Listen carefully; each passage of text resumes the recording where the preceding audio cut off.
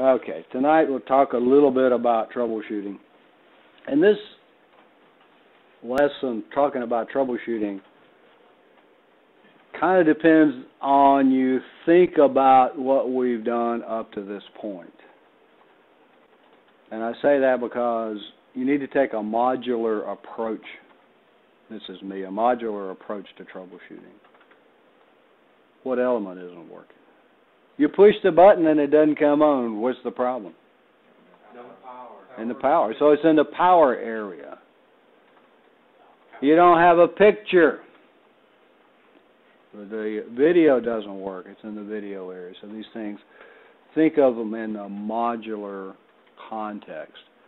And once you figure out what area isn't working, that's what you need to attack.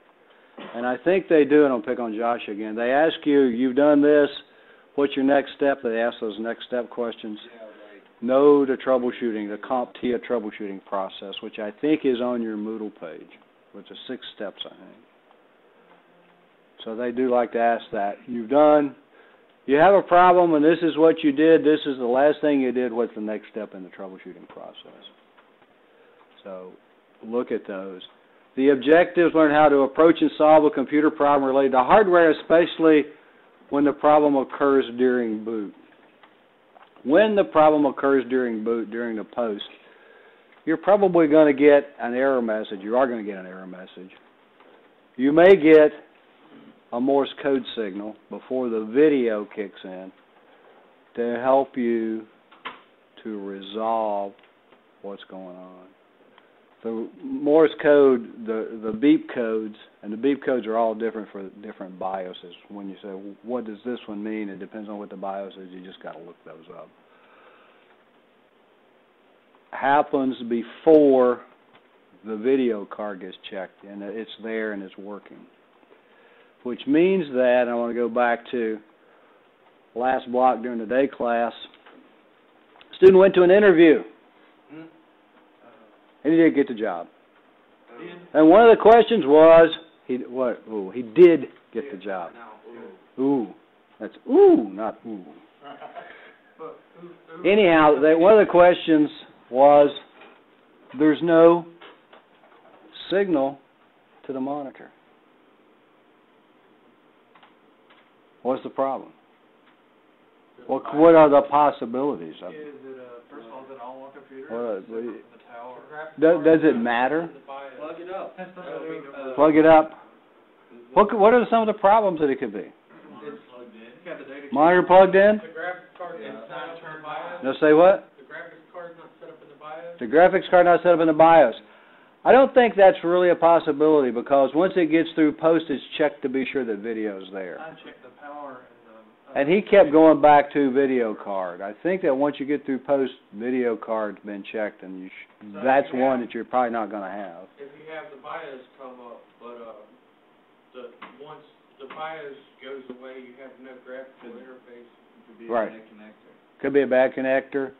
Could be a bad cable. Could be a bad power. One of the ones that students used to love to do is just turn down the intensity. Oh, don't forget about that one. Little basic things. Is it on? I mean, you can usually tell if it's a signal because the monitors will tell you if they've got the signal lights tell you have a signal, no signal. No signal, let's look and see. Back to the video cards, the cable good. They get unplugged a little bit. And going back to, you've read about the voltages. And the voltages on these things are not real high, are they?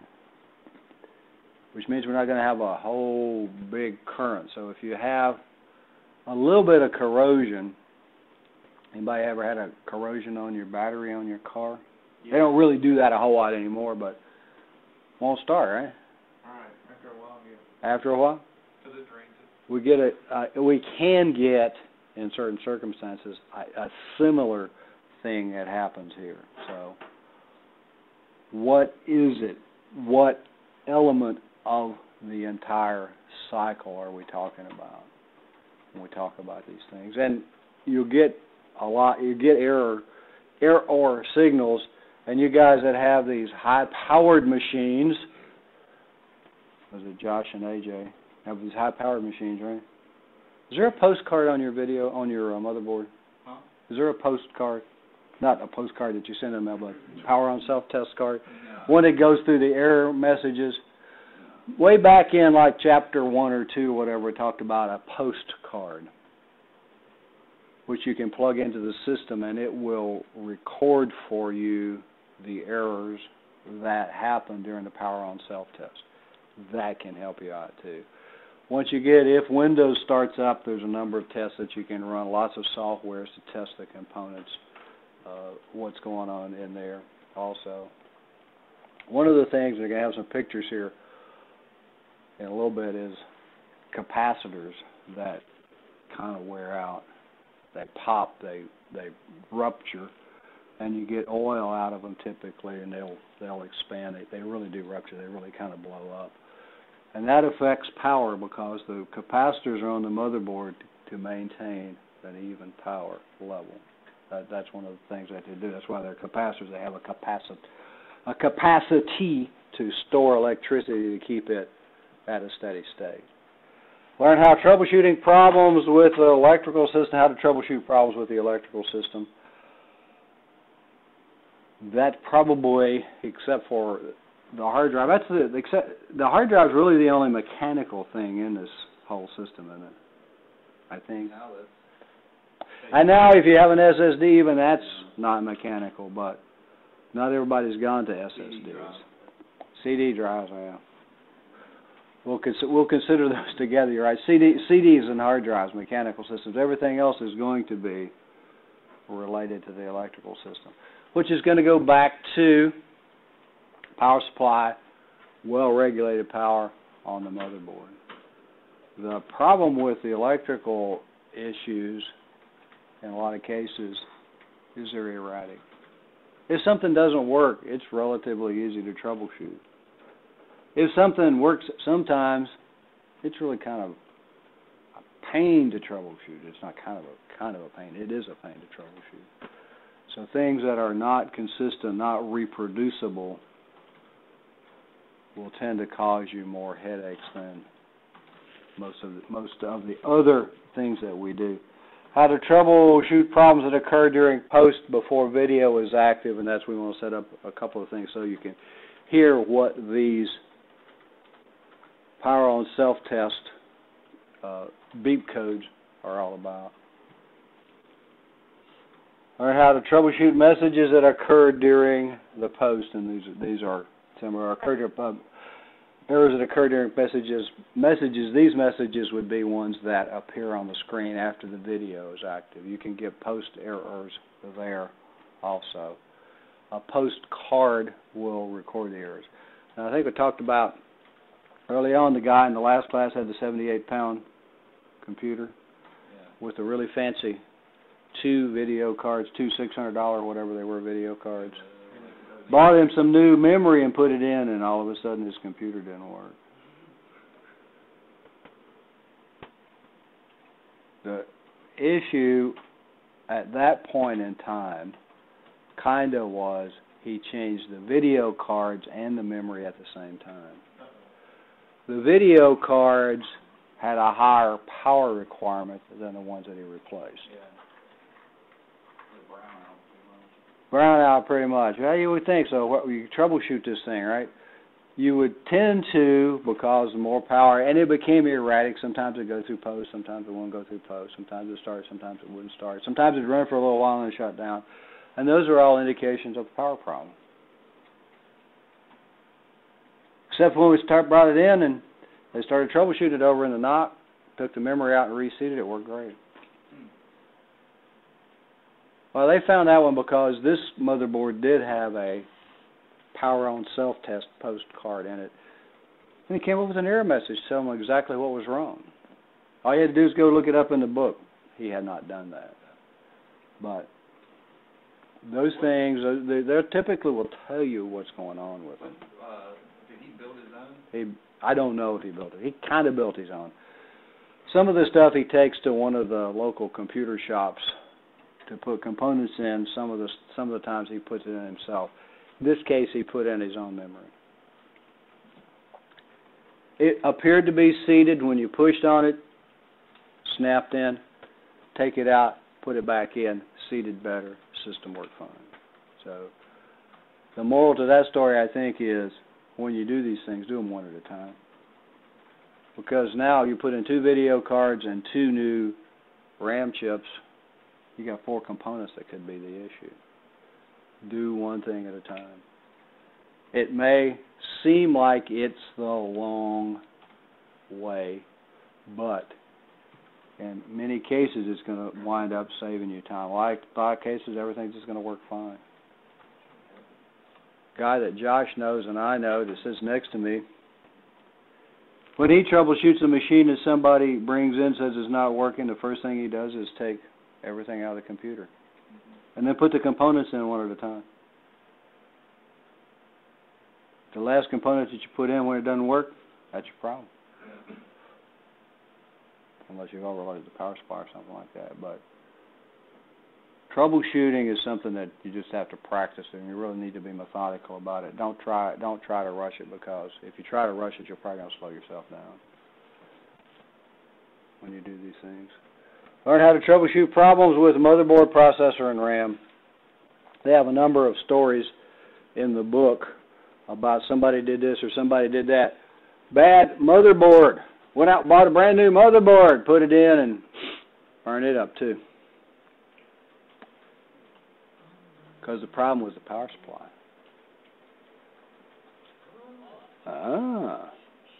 So another one where the guy put it in and arcing and sparking. Built his own. His was a built his own. He forgot to do something really basic, which was to put the standoffs in the case, so he had mounted the motherboard on the middle of the case. Fantastic. Well, whatever the motherboard costs. Yeah. Well, yeah, that's what it cost him. I mean, you figure you bought, yeah. So once you smoke these things, they usually don't work very well. We used to have an instructor that said once you let the smoke out, you might as well go buy a new one. There's only so much smoke in these components. So those things: motherboard, processor, RAM. One of the things in the Windows world that probably will help you with the operation of your computer is going to be RAM. Because regardless of how much RAM you put in it, they want more.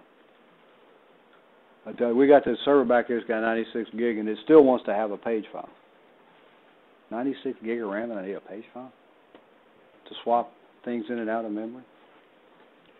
Unlikely. So what goes on with these things? And RAM's one of the post problems. I tell you something. So we're going to so that you see these things. RAM's one of the post problems I want you to see and hear when we do these things. How to troubleshoot hard drive problems. What are kind of going to be your indications of hard drive problems? Noise. They used to have what we would call the Western Digital clunk. When it clunked, clunk, you might as well just go buy a new one. Or there's those when as soon as you start to read, it's like. Yeah, if it makes all sorts of noises, whines, if it's erratic, won't boot, on and on and on and on and on. When you shake it, sounds like Rice Krispies. When you shake it, sounds like Rice Krispies. That's really not a good thing. That's one, if it's out of warranty, you really want to take it apart and see what happened, right? To see what the components are in there. But hard drive problems, if it is an issue with it just won't boot, you may be able to take it out of the machine and put it in another machine and recover your data. If it's lost its partitioning information, then you can go back and think about that in DOS. And this is one I've told you I recovered, a 250 gig hard drive that lost its partitioning information, had nothing in the directory.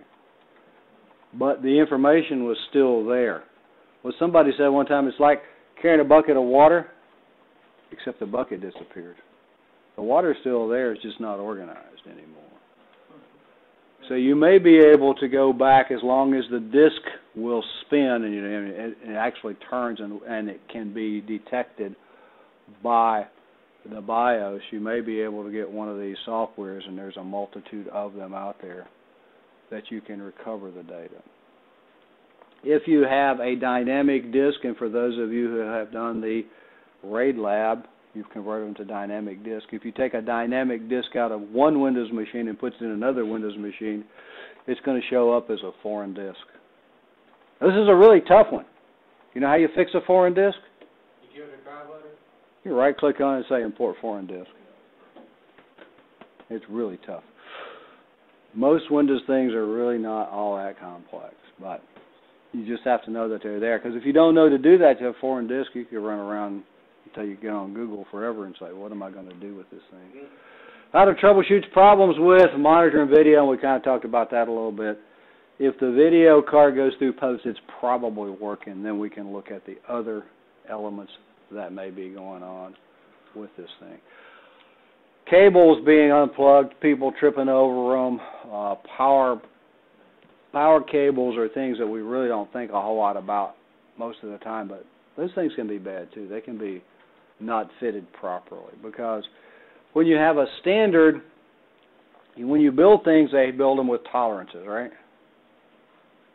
And the tolerance says here's the minimum size and here's the maximum size. So what if we have the plug, the female end, that's the maximum size, and the pins are the minimum size? You may or may not make contact. So you have to be aware of things like that. Do they fit properly? Are they really plugged in? Just looking at them doesn't always do it. Sometimes you got to actually touch it, unplug it, plug it back in. Maybe one of those things that it just didn't connect the first time. How to approach the problem. First, interview the customer, and again, you got to go back. You have to do your own customer service thing. But interview the customer, and for us, that can sometimes be difficult. Because what you going to say? Hey, Matt, what'd you do? What'd you do? What's the matter with you? What's the matter with you? Yeah. And you're going to say, nothing. I just turned it on. All I did was turn it on. That's going to be the answer you get. I would say probably 80% of the time. Huh? I just turned it on. I didn't do anything. I spilled water in it and everything. Yeah. I just came in and got it on. Yeah. Yeah. It's like House. He had it perfect. Everybody loved it. My friend. House, yeah. The company my friend Yeah. works for, they won't even touch your computer unless you have all the Windows updates installed. So we always ask people, and there's a sign right by the counter, and they always say yes. And they're not. He goes in, he's like, you have 220 updates pending. Yeah. That is one issue. With Windows updates, with Windows, you really need to keep those things up to date. With Linux, you need to keep them up to date also. 7 of them that I downloaded today. Yeah, there were a bunch of them. I saw that last night. I think last night when I shut down, there was a bunch of them that were installing. I didn't sit to watch to see how many there were. I just said, okay, I'll go ahead and do it. But auto update, that used to be one of the things that they say, oh, no, that's dangerous, dangerous, dangerous. One of the things to consider on your auto updates, on servers, you may not want them to install automatically, because you may have some software that it affects. Try it on a lab machine that's similarly configured, and that's one of the places that virtual machines really come in as a huge advantage. You can try this stuff out. And you can configure virtual machines with a thing called undo disk, which means you do something to it and it screws it up, and then you just say, throw that away. Well, snapshots now, that's the current term, the correct term now is snapshot. Yes? There's one program update that I read about that if this update goes through, then you're more liable to be hacked. That was one that they did, and then they fixed it, yeah. But they've since done I remember I read that one too a couple weeks ago. Yeah. But they updated the update. And that happens. Unintended consequences, we're always going to have those. But when you do these things, kind of think through what you're going to do with them, what you're not going to do with them. Snapshot allows you to go back to some point in time with these things. So the first step is interview the customers, the questions, can you describe the problem, when did it start, and when does it occur? When did it start? Oh, when I turned the computer on today. And that's all I did. Did you install any software? No. Did you open anything that was sent to you in the email? I think Josh had some fun with creating one of those last night. Oh, yeah. We created a Trojan. No, I didn't do any of that. Never did any of that virus stuff. Windows, I hate to say it, Vista on up really helps you out a lot with those. Windows 7 will say. With the user account control. Do you want to do that? Was the computer recently moved? Why would we worry about it being recently moved? Lose parts? Yes.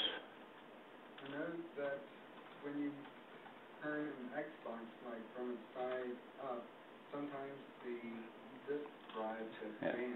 Computers are the same way. You should, when you format a hard drive, if you're going to set it on its side, you should format it on its side. If you're going to set it flat, you should format it flat.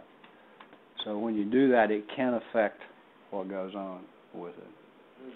Did you plug it into a wall switch that's on or in an outlet that's on a wall switch? And that's used to be on these things somewhere. There's a whole story about the server crashes every day at 4:30. When they turn the lights off and go home, the server crashes. Hopefully we don't go through that anymore because we're smart enough to use UPSs on servers and things like that. But what are we going to do? Was it recently moved? Was any new hardware or software recently installed? The moving, this could be environmental also, as well as things, loose parts, jiggling the hard drive, making it crash while it's running, those sorts of things. But environmental conditions. Recently moved. Is it now sitting right up against a wall so that the computer can't breathe, that you can't ventilate it? Did you move it from a 60-degree knock to a 98-degree room someplace? Break room. Wow. Warehouse. In a warehouse. A warehouse is not going to be hot, it's going to be dirty. So you have to pay attention to those for dirt, dust, as well as temperature, ventilating these things. What's going to go on with those there? Was the new hardware or software? That's kind of self-evident, I think. Was any software reconfigured or upgraded? And I think the answer is that you don't really know anymore. Because how many times did you start your browser and it says, oh, your upgrade's been installed for you. Thank you very much. When was the last time you started Windows and it said, oh, your upgrade has been installed for you. Thank you very much. Or Linux and your upgrade's been installed for you. Thank you very much. These are things that you would know about, but a lot of stuff gets upgraded when you don't know about it. When you get into an enterprise environment, the Windows updates at least, you can manage with what's called a Windows software update server, so that you approve, you the network administrator approve when these things actually, what gets installed and when it gets installed. And that's one that, do you want to try it out? If you've got 5,000 computers that you're going to have updated, upgraded, you really would not like to have 5,000 computers fail today so that you have a really long weekend. Yeah. You may want to try it out on a lab machine before you release them all to production. So those kinds of things. Did someone use your computer recently? Did you loan it to John? That John. Yeah, I know. What? So that he went to some place and got you about 800 viri. We had somebody bring a machine in one time, so I think it may have a virus, put an antivirus on it, rebooted, and it went through. I think it had like 400 viruses. Holy crap. Oh, yeah. You got to be careful where you go. You can get viruses just by visiting websites, by rolling the mouse over someplace that you shouldn't be. That all goes back to how is your computer configured. In Windows XP, it was always my contention, the thing I think that we get into, everybody wants it to be convenient and secure, right? Yeah. That don't work. That don't work. If it's convenient, it's probably not going to be secure. And if it's secure, it's not going to be convenient. But in Windows XP, and that's the easiest one because that was before the user account control, the default user had what authority level? Anybody remember? What version is it? XP. Administrator, right? Yeah, default user. So that meant that you went to some place that was going to send you a virus, you didn't even have to say okay. Because there was no user account control in that, right? Yeah. One of the things that could help you, opinion, on XP machines if you're still running them, don't be an administrator. Because you have what's called a secondary logon. You can right-click it and run programs as run as administrator so that you can do your maintenance, install programs, and so on without actually running as an administrator. Windows 7, the default user is an administrator, but it doesn't run with administrator authority. That's what the pop-up, when you try to install something, the pop-up comes and says, did you do this? You know, a lot of people didn't do that, and they say, yes. Don't do that. Don't do that. But we go back to, did somebody else use your computer? And what did they do to it if they've used your computer? Use the guest account. Use the guest account. Use an account with, like, no authority. Does the computer have a history of similar problems? Oh, yeah, it's been doing this. It always does it. They've been doing this for years. You know, you've had it for 2 weeks, or they've had it for 2 weeks, but it's been doing it for about 3 years. Does it have a history of doing these things? How are you going to find out? What are the one places that you can go to find out a little bit about the history? The event viewer. Go to log files. I'm kind of a backward troubleshooter, backward whatever, but I'll try everything else, and I go finally look at the log files, and you get in there and it tells you exactly what's wrong, what's going on. So kind of go to those places first instead of last, because log files can help you out a lot. Is there important data on the hard drive that's not backed up? Here we go. This is the biggie, and this is always back up the hard drive. This is the one that if it's there, you may be able to take the hard drive out and recover the data. The operating system is something that may fail.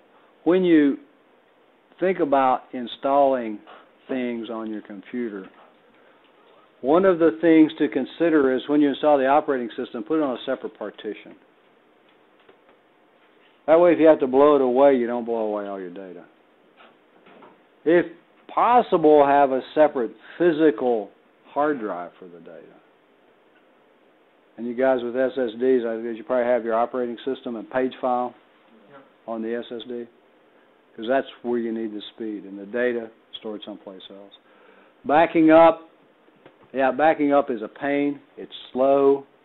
If you do a proper backup with tape, the tapes are not inexpensive. The tape drives are not inexpensive. One of the things that I think you should consider really is off-site. If you have a company that has multiple sites, replicate to some other location. Windows has this really cool little thing called distributed file system, which actually will replicate information from one server to the other server. It's not designed for instantaneous, for like database access at a different location, but it will keep your data current in a new location. I use Carbonite, works well. Carbonite works well. There's an awful lot of places that will give you an awful lot of free storage anymore, depending on how much you're going to back up. But what you really need to maintain is your data. Operating system, hopefully you own. The programs, theoretically, you own. What you need is the data. That's what you don't own. And this, I guess, kind of goes off track, but the backup, small business backup, small businesses that don't have backups and lose their data, I think it's like 90% of them go out of business within a year. Wow. Yeah. Customer information. Everybody just went away. You're a dentist, and your database crashes, and everything goes away. You don't have any customers anymore. Can you reproduce the problem? And this is where it comes in. Something that's not reproducible really is very difficult to troubleshoot. If it can't be replicated, it becomes one of those that, yeah, it's going to take a while. After gathering information, prioritize what to do, and diagnosing and addressing this problem. NetWare used to have a troubleshooting test as part of their certification, of course. One of the things, if you have two things, if you have something that's going to take 5 minutes, 10 minutes, 15 minutes, and has a 5% probability of correcting the problem, and another one is going to take 2.5 hours and has an 80% probability of correcting the problem, which one are you going to do first? The short one first, that's exactly right. Could get lucky. It may fix the problem. Then you've saved your 2.5 or 3 hours or whatever the longer one does. But do the simple stuff first. Is it plugged in? Literally, is it plugged in? Is it turned on? You'd be surprised how many of those things will fix problems. When you get into printers, try to turn it off, turn it back on, restart the printer, because a lot of stuff gets hung up, cached in printers that just really messes things up. Or is something cached in the machine itself? Shut it down. Don't just do a restart. Shut it down and let the memory drain down. Yes? I know that with some Wi-Fi adapters, you have to cut them off, let them sit for about 30 seconds before you cut them back on to go work right. Some do. You always should, when you shut these things down, you want the memory to drain down. Depends on how long it retains stuff, how long the memory retains whatever there is. That's what links us in our routers. Yeah. Power off for 15, 30 seconds. Yeah, you should always give the memory a chance to drain. And most troubleshooting guys say for a couple minutes, 5 minutes or whatever, so that you're sure that all of the charge is out of the memory. But yeah, absolutely, yeah. Turn it off. Don't just restart it. Turn it off. I've heard stories where companies had to pay $200-300 service calls because the printer's unplugged. Okay, yeah, the stuff's unplugged. Yeah, exactly. Or it's got the wrong IP address. Something like that. You can't get to it, or somebody did something to the firewall to keep you from getting there. All of those things can affect you, but prioritize what you're going to do in these things. Troubleshooting resources, user manuals. I think Robert found the Internet is a handy source to finding books for these things, right? Yep. To take them apart, step-by-step instructions so that you don't have to guess. Computers themselves, desktop's probably not that big a deal, but when you get into laptops, you may want to look that stuff up, because if you take somebody's laptop apart, they're probably not going to appreciate it if you have the pry marks on it and you cracked half the case. I always find a tutorial on YouTube before I take A tutorial on YouTube or a book. I mean, the manufacturers have books with pictures telling you step-by-step what to do. But when we take the laptops apart, I will bet that at most one, maybe two of you will bother to get the book before you try to rip that laptop apart. Okay, duly noted. We'll see, huh? Yeah, at least watch the videos and make sure. How many of them in your class got the book? What? When they took the laptop apart? Nobody, right? I'm not doing anything in a laptop. Laptops are kind of a pain, but these are all the things that you can do: the user manual, internet, chat, telephone, email, manufacturer's diagnostic software that may or may not have come with the book, with the motherboard itself, technical assistance in your organization, friends, blog pages, internet. I guess internet we're going to translate that into Google, because it's probably where you're going to find most of the stuff. YouTube, I think Todd referred to. There's an awful lot of videos on YouTube that will take you through how to do those things. Yeah. Game plan for the problems. A flow chart on the following slide is a great example. This is in the book, and I know you can't read it from there, but basically what it does is it goes down and gets you into the component area. Is it power? Is it memory? Is it video? And once you get into there, you can troubleshoot that area. But the first thing is, what area is the problem in? Hard drive has important data, and these are, well, I think we probably have considered most of this stuff. Move to a working computer to get the important data off. If you get into the security world and you start doing forensics, the first thing you want to do is image the hard drive, because you have to maintain the evidence, and you work with the image, not the original data. Inadvertent errors. One of the things that I learned the hard way, that I had been told many times to do, when you start messing with a file, starting with configuration files particularly, in Linux, make a copy of it before you start. Plus in court, I bet that's one of the first things they would ask. Yeah. Because if it's been manipulated at all, they can throw it out. Yeah. And this is to get the thing, no need to the drive bay, return to drive to the original system. They've got a picture in the book. You just plug it in and plug the power into it to get the information off of it. Post-error message, we've talked about those things. You can get error messages on the screen. You can get error messages from the postcard if you have one of those cards. And some of the very high-end motherboards come with cards with actually the chip that gives you the post errors on it. It's effectively a postcard. This is you don't have to really install it into a bay, but note that it's laying down. Be careful on the bottom side that you've not got I don't really like this one, the way they've got it here, because we have metal here, and on the bottom side of this drive is a circuit board. Oh, nice. That could be shorted. If you're going to lay it this way, that's okay, but put an insulator between the case here and the motherboard. Or you could just turn it. You could turn it over and lay it on the side that doesn't have the circuit card, right? How cold can it be to where a computer won't start anymore? How cold can it be? I don't know. Really depends on I've seen where they test the processors at negative like 100. And Remember that the colder it's probably going to like it. Okay, well, I was just saying, like, temperatures like Antarctica. You just have to worry about condensation. Condensation, it's what he said. Condensation is the issue. It'll probably work in a colder environment than you will. Because we don't really worry about cold, we worry about heat dissipation. So a cold environment is someplace where you want to go. I mean, you guys were in a knock. Everybody says, oh, it's cold in here. It usually is cold in there. And it's where all the servers are. It's supposed to be cold in there for the heat dissipation. This is, and you can buy these things on the internet if you want to, and it showed it plugged up. You can get an adapter. You can make your own external hard drive with these things.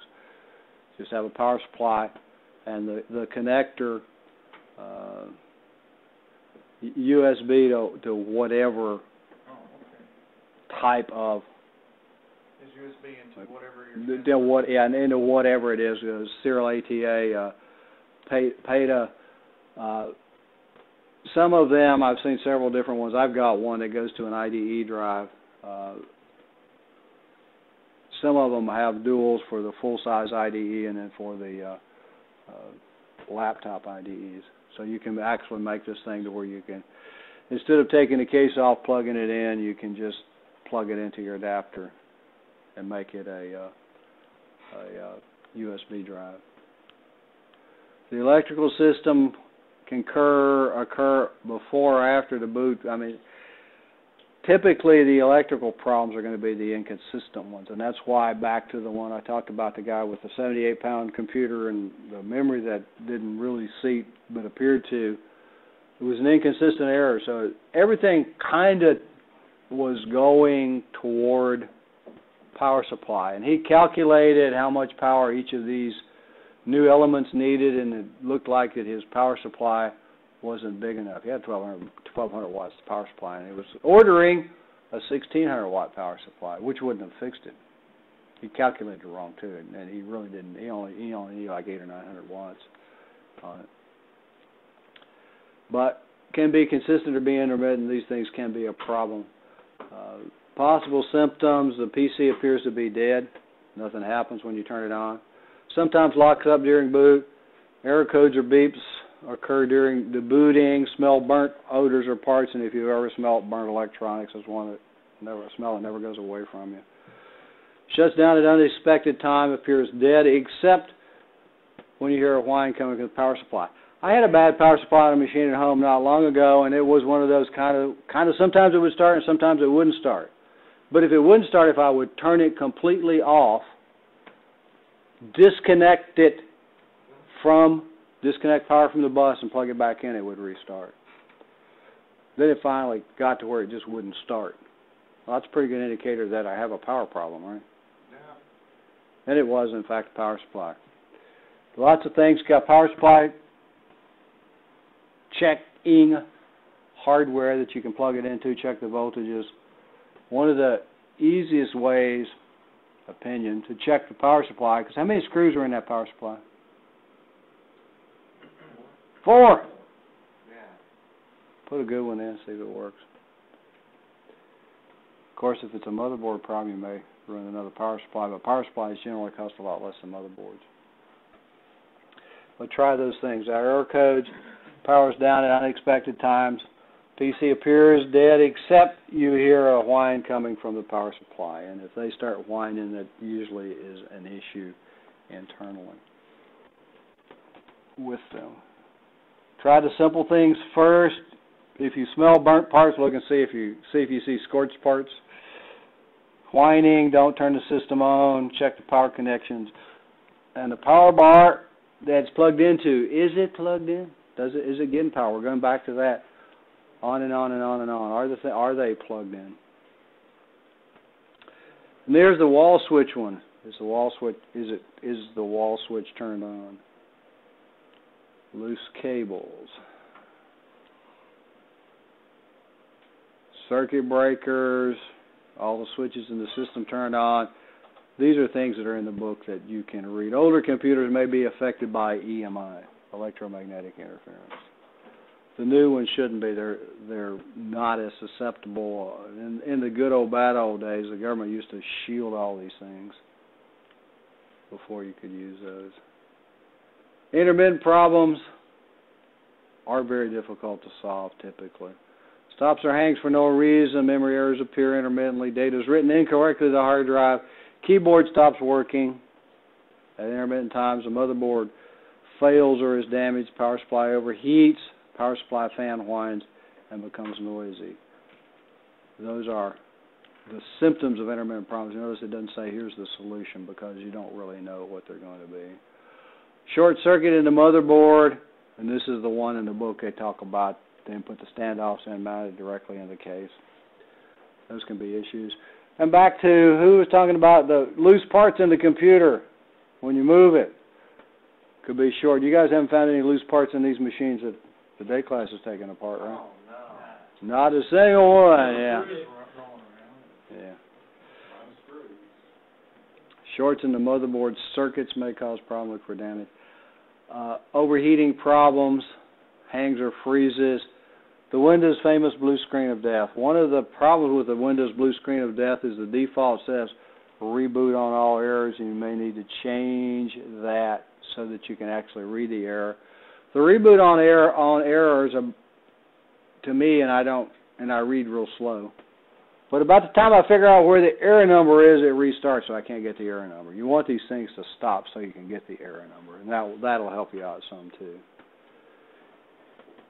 You can't hear the fan running on the power supply, and you can't feel air being pulled through there. Years ago, my son had a computer that the fan quit on the power supply. They heat up pretty fast. And they become unstable. They become erratic. Is it running? We love to make desks, and I have one at home. We love to make desks that get them out of the way. Put them in this little cubby, right? Be sure that there's airflow through these things, that you're not stopping that. Go into the BIOS, and this is kind of, if the system hangs, the BIOS will typically tell you, and there are other tools that will tell you what the CPU temperature is, what's reading it from the BIOS. You want to see what it is. Should not exceed 38 degrees Celsius. And a lot of this stuff is measured in Celsius. A couple of you the other night asked for some air to blow out one of the machines that you were taking apart. Be sure that the power supply fans clean, that the heat sink hasn't collected a lot of dust, that the components themselves haven't collected a lot of dust. Because dirt and dust on these components will hold the heat in and won't allow it to dissipate. So you do really need to keep the insides of these things clean. One of the things that will help you get your computer dirty is setting it on carpet like these are, because they'll pick up carpet dust.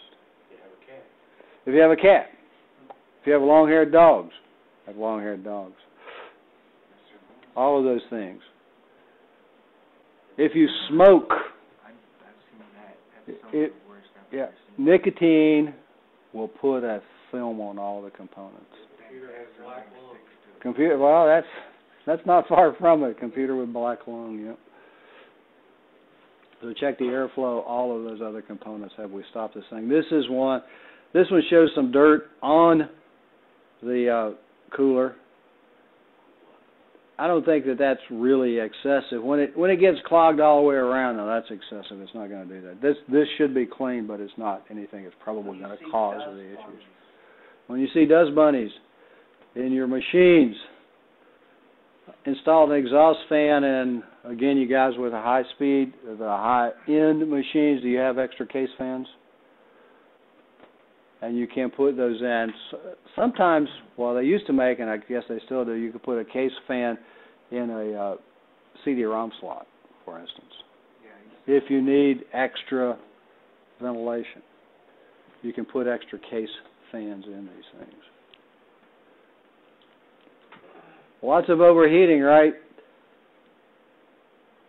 You probably note the machines that we're taking apart and putting together and taking apart and putting together, and if you just look in the ones in the back there, you can see that some of them have the blanks missing where the circuit cards should be or the blank should be. Those circumstances can affect. So this one's got the blank out and no circuit card in the slot. This one has no circuit card in the slot. You should put the blanks back in to make the airflow go the way the system was designed. These are the troubleshooting. Ensure the cables are not in the way of airflow. When you take these machines apart and put them back together, could the cables, particularly the ones with the EIDE, PATA, PATA parallel, ATA, can those cables affect airflow? Absolutely. You may need to use twist ties to get those things up out of the way so that you can have the airflow across the motherboard itself.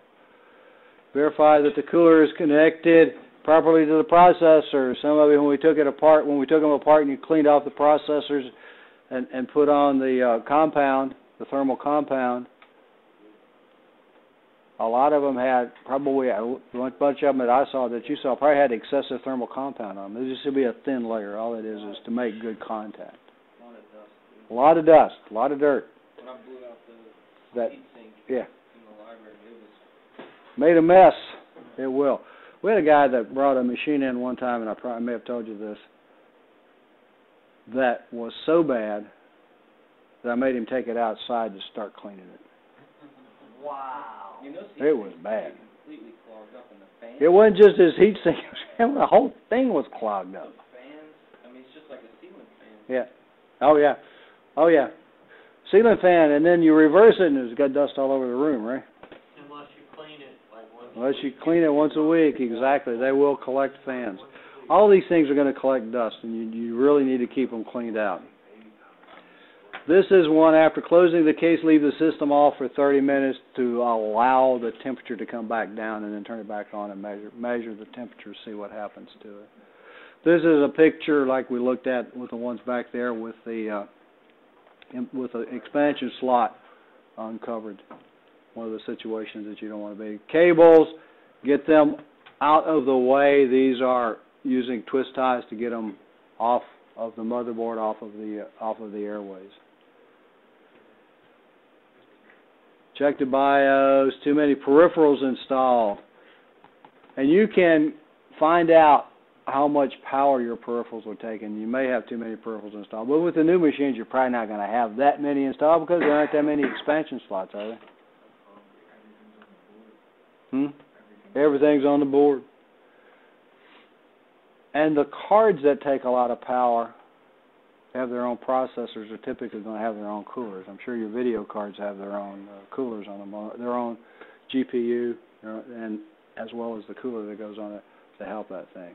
Flash the BIOS using the rules that they talked about in Chapter 2, I think, maybe. Only flash the BIOS if you really need to. It's a risk-reward, it's like everything else. If it crashes during flashing, not so good. Replace the thermal compound if it's hardened. And when we took those off, the coolers off of the processors, how many of you had hardened thermal compound? Yes? Yeah, pretty bad one. And a lot of them had just a whole bunch of it was very thick, and it's not supposed to be that way. It's just supposed to be a thin layer to allow complete contact. The airflow diagram on these things, front of the case, side vents, power supply, how is it going to go? Each of them you need to figure out, and that the airflow path, and I think that like on day 2 when we opened it up, or day 1 when we opened it up, you were supposed to look at, maybe day 2, one of them, you will look at the airflow path inside of the machine. They're going to have vents on them. Mostly they're going to wind up going out the power supply, through the power supply fan, unless you have case fans in them. And this one has a case fan in it. Vents at the bottom of the power supply. It's got a case fan here in the system itself, so that we get that extra little bit of cooling. Guess I could have been marking these all along. See if this one works. Yeah, the case fan there. The vents in the power supply itself, and the power supply probably they're going to have a fan on it. So we get a number of different ways to get more of the hot air out of the system. Before video is active, if it's getting up the screen is blank, turn it back on. Listen for the beep codes, and depending on the BIOS, you're just going to have to go look in the book, in the motherboard book, or look on the internet and find out which manufacturer, what that beep code means. The ones that are kind of consistent really are video, which is a long and 3 shorts, I think, and memory, which is a continuous beeping. The others may or may not be different. And this is the beep during the post, the description. This is for the Intel. It's got some award and some Intel, and I think this chart's in the book if you want to look at it. But only if you have these BIOSes will these beep codes be valid. Yes? For the continuous short beeps, is it just like, or? We'll set them up. And you can tell me. It's part of what the troubleshooting is going to be tonight, so that you can hear some of these beep codes, what they sound like.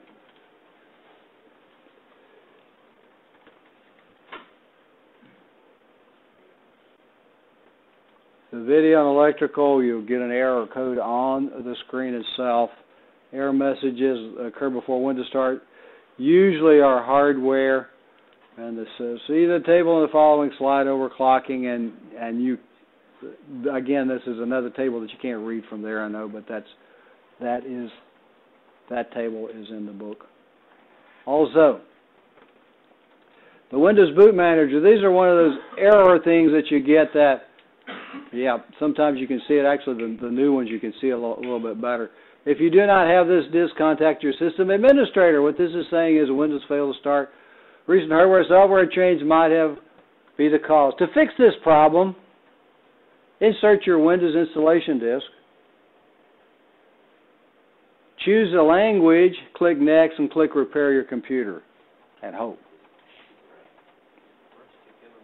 This may or may not work.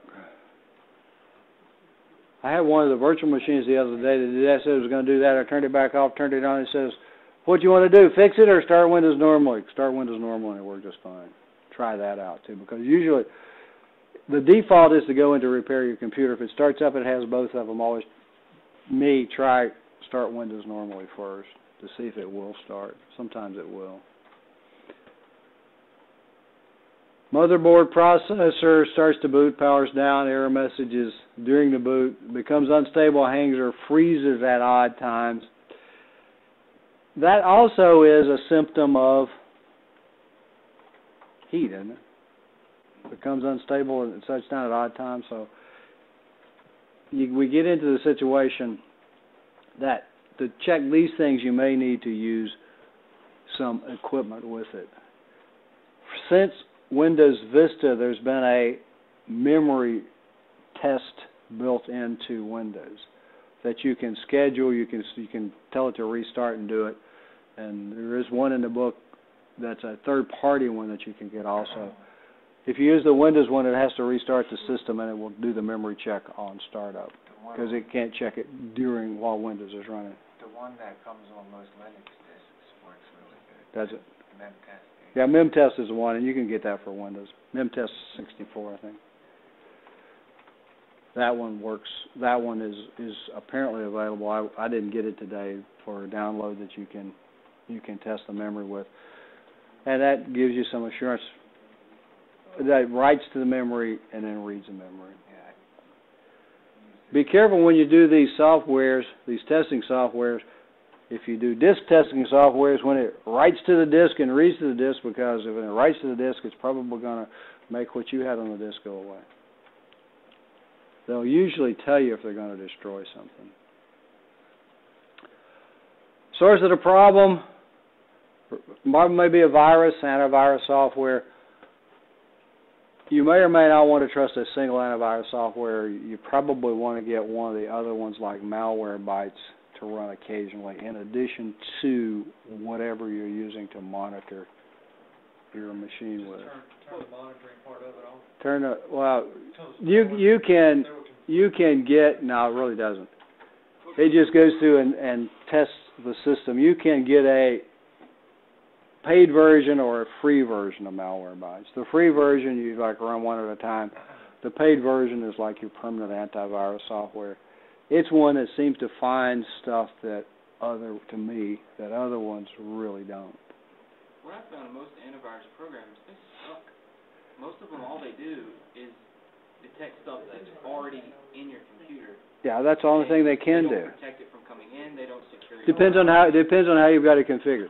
There's a couple of things that you got to understand about antivirus softwares. If the virus has never been detected, it's probably not going to detect it because it has to have definitions, and that's what the updates are about, is getting the definitions for the latest viruses, the latest known viruses. That's why when I buy an antivirus, I get the firewall. The firewall won't keep you from getting a virus. Not had so far. No, it hasn't. What does the firewall do? Keeps other people out.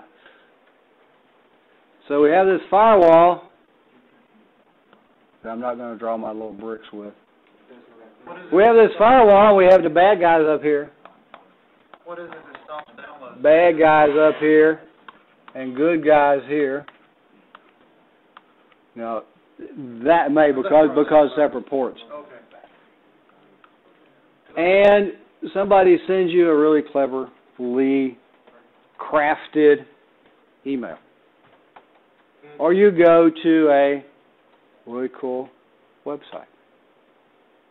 And you say, yes, I would like that virus. Wonderful virus. Firewall didn't do you very good. What is it that stops the download? Stops what download? The antiviruses typically will look at a lot of the things that are not the antivirus, but the browser will look at it to see if it's from a. It'll go to a website. Well, it's got a digital signature on it, and they look at the extension. If it's an exe and it's not digitally signed, so this may be dangerous. You sure you want to do this? Sometimes zip files. Now, firewalls can be configured to stop certain file types from coming through. You can configure it at a higher level firewall. But I don't want any. We had a problem for a while that zip files were an issue. Remember that? Zip files were just sending virus back and forth, so we just blocked all of those zip files. You can block certain IP addresses.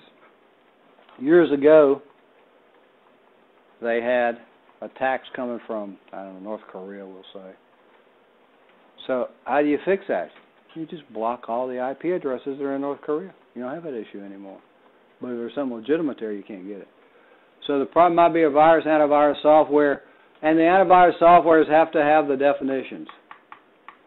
And that's what the updates are about. If it's a brand new virus, never been seen before, probably not going to find it, although there are some that get a little bit smarter. And some of them, depending on what you do, look at your habits and learn your habits. And if you go outside your habits, they can then stop those things from happening. But a firewall, what the firewall does is keep the bad guys from creating a connection to your machine that's on the inside of the firewall. And it can do filtering depending on what kind of firewall it is. We have application level firewalls. Oh, golly, back to networking, huh? OSI model, application layer, IP layer 3, layer 4. Where are you going to filter out? What are you going to filter? What type of firewall are you going to be using when we talk? The firewall that you're talking about are layer 3 and 4, typically. An application layer firewall, we have this other really cool name for it called a proxy server. Memory module might be failing. Use the memory diagnostics and was it MEM64, right, AJ? MEM64 is a third-party one that you may want to consider getting a copy of.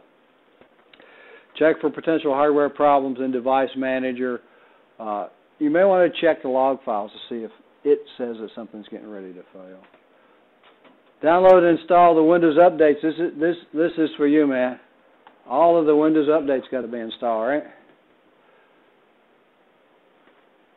One of the things, and this just may be my misperception of things, that appears to happen, particularly on servers sometimes, is they get stupid when they get the updates downloaded but haven't installed them yet. So you may want to not leave them hanging out there as just downloaded for a long time.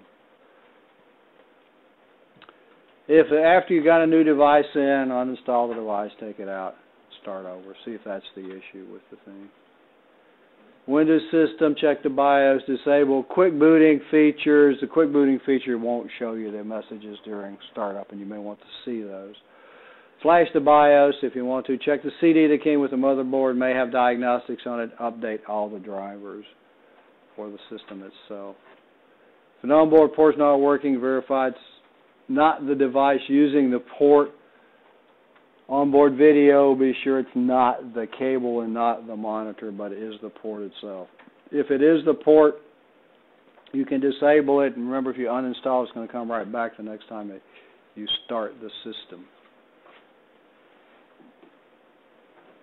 Steps, find the source of the problem, suspect the hard drive is failing, suspect the problem is caused by overheating, support section of the website, verify, install processes. If we suspect it's heating, we're going to send it to Antarctica with John, so that it'll operate in a very cool environment. Installations, and this is the one that we're kind of talking about. The guy puts in new memory, but he put in new video cards at the same time, and the machine won't start. Well, now we don't know which one's the problem. So you can take them out, install devices, install things one at a time, and then check the simple things. Power and connections, are they all there? Open the case and check for new components, reboot the system. This fixes all Windows problems, right? Oh, yeah. Reboot the system. It does fix a lot of them, because Windows typically will have memory degradations the longer it's on, just from simple power fluctuations. New components, they're getting too hot. Clean the edge connectors on memory or expansion cards, blow out the dust. When you clean the edge connectors, use the proper method. People used to use erasers on them. Don't do that. Yeah. For those of you, which are probably about 2 or maybe 3 of us in here that remember typewriters and erasers, they were kind of coarse, and they would actually take stuff off. But there's a proper way to do these things. Problems caused by the hard drive during boot can be caused by the system, the file system, files required by Windows when it begins to load that are corrupted, been deleted, something happens to them, or the Windows system itself. Hard drives, check the BIOS, try booting it in another bootable media for RAID array, the firmware utility, RAID array, and the firmware here we're talking a hardware RAID, not a software RAID that you're configuring when you do these things. Is it there?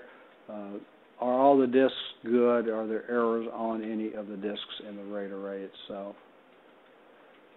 Problems not resolved, remove and reattach all drive cables. And again, installing reseating can really fix a lot of problems.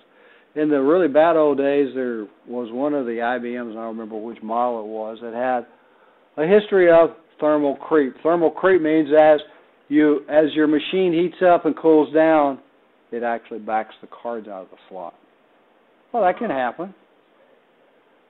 So thermal creep, you may need to reseat the cards.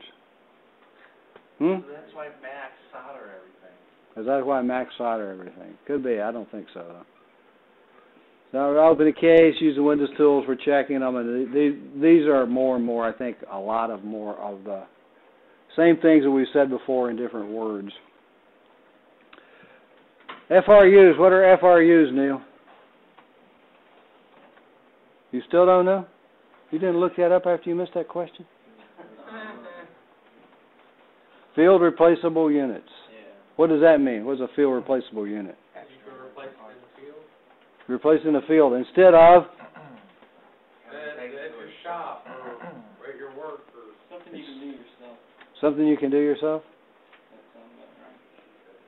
I think it means you don't open it up and work on it. Field replaceable unit means you replace the whole thing. Power supply. What can you fix inside a power supply? Nothing. What can happen to you inside a power supply? You could die. Heart attack, something like that. Bad things could happen to you in power supply. So a power supply is a field replaceable unit. Reseat and exchange. What about a motherboard? What can you do to fix a motherboard? Get a new one. Field replaceable unit. What about processor? We could maybe thermal compound. We may be able to straighten a pin if it has pins, but not the new ones. I heard. I guess Todd's saying this one doesn't have pins, right? When you took that CPU out there? Yeah. We talked about, when we talked about processors, the PGA and the LGA, right? Pin grid array and land grid array. Those were land grid array processors. So the PGA, LGA, what is it? They've gone away from pins because they worked for years. Well, we got better and better and better at doing them because when you actually had to force them in, you could really bend them badly if you got anything misaligned at all. This says exchange hard drive for a known good, and there is. That's an accepted troubleshooting practice, and sometimes we call it Easter egging, right? Yeah. When you replace what you think is bad with a good one. Or you could go the other way around. You could take the part out that you think is bad and put it into a system where it has a known good one to prove whether yours is good or bad. The objective is to try to prove whether that component is good or bad. Or you could just take them all out and start all over again, right? Loud whiny drives we talked about, replacing a bad power supply or motherboard might cause a disk boot failure, obviously, a boot disk failure. Try the easy things on the monitor, cables, contrast brightness. Be sure that somebody hasn't turned the brightness down to 0. so that it's there. There was, I digress, somebody was doing it was in a database or a Word document or something like that, said, I typed my document, but I don't see it. I can't see my document. They made the fonts white on the white background. Mm-hmm. So is it there? And that's kind of like turning the brightness or the contrast down, turn the brightness down all the way where you can't see anything. I tried that on. You can try it on these monitors here. These big monitors won't go to total dark, which is kind of a neat thing, I think. Give it a shot and see. At least the one I tried wouldn't. Is the monitor power cable unplugged? Is it turned on? Cable plugged into the video card. Try a different monitor. Nothing really different than any of the other troubleshooting, right? Is it plugged in, turned on? Put a known good in the system to check it, or put it into a known good system. The monitor displays post but goes blank when the Windows starts. The problem is Windows and not the monitor. If it goes blank when Windows starts, how are we going to troubleshoot that? How are we going to help ourselves out with that one? Use the F8 key at startup and go into safe mode or VGA mode. I think there's a VGA mode and a safe mode. Safe mode loads a minimal driver set. Monitor indicator on, no image on the screen. Switch out the monitor again. Test the RAM. Backup video card. Put it in a good system. Is your monitor good? And that's the whole thing. Is your part good or is your part bad? The objective, find the bad part itself. LCD switch turned on. I've had this one before. That was a different class, I think. We had an instructor come in one time with turned his laptop on and said, I don't have any picture on the screen. When I left the house, it was okay. And when he put it into the case, he turned the monitor off. He overheated it. No, he didn't. He turned the switch off. He says, don't show me a picture. Oh. Turned the display off. Try connecting a second monitor to notebook, and some of them have VGA. A lot of them have HDMIs now instead of VGAs, I think. Is that the case? Poor display, resolution, driver, could be the monitor itself. Change the resolution to make it look what you want. Update the video, drivers, what resolution will it support.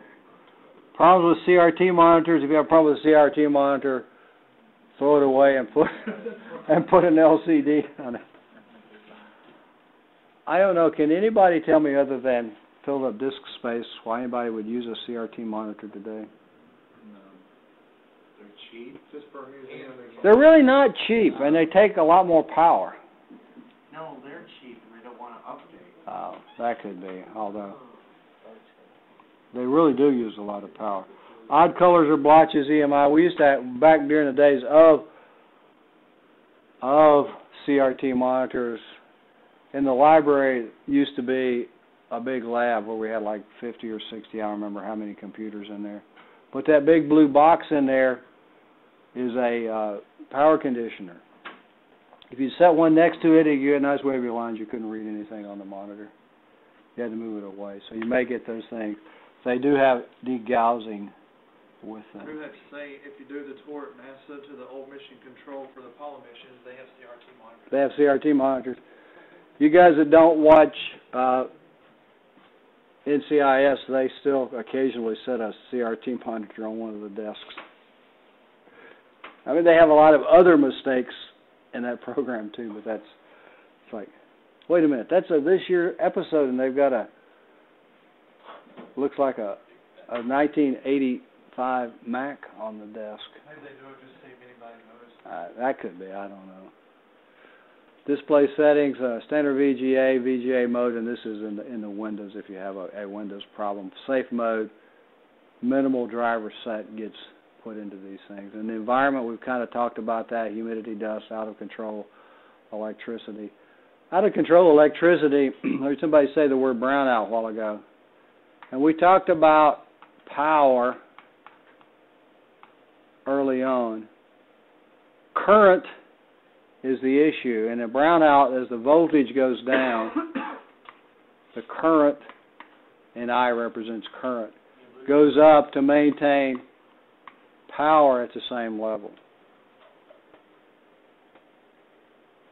And it actually goes up with a square of current. So brownouts can be really dangerous What if you have a to your high leg in a systems. panel and you lose the other leg, not the high leg? You're just talking about losing power. You're talking about losing a phase. You're probably going to lose the power entirely. This is when, and I think they quit doing it, they call them rolling blackouts now. For a few years they would say we're going to brown out, we're just going to lower the voltage. They did do brownouts. They have rolling blackouts now. Yeah, brownouts are really hazardous to your equipment's health. Yeah, they used to do that in Philly in the summertime. Brownout. Everyone had their Air conditioners on, and then they had to replace all those starting capacitors, didn't they? Because the compressors wouldn't start because they killed all the start capacitors on the air conditioners. This is one that actually does have quite a bit of dirt in it when you look at those things. When you blow out one of these little fans, it's really nice. It's really kind of cool. You blow a fan on, it goes whee. Yeah. Don't do that. Yeah. Put a pencil in here. Don't go whee, because if you go whee, you're probably going to burn the bearings up. Okay. Oh, wow. That ruined the fun. Taking all the fun away, huh? Protect the equipment, high temperatures. I think that we covered most of these things, except for, and we alluded to this one with John's question that Josh talked about. Don't take it from a cold environment into a warm environment, turn it right on, because you're going to get condensation. Water inside your computer is not good while the power's on. Probably not. If you get it wet, just be sure it's dried out before you turn the power on. They can get wet, but high humidity can be an issue. Don't leave it turned on for weeks or months at a time.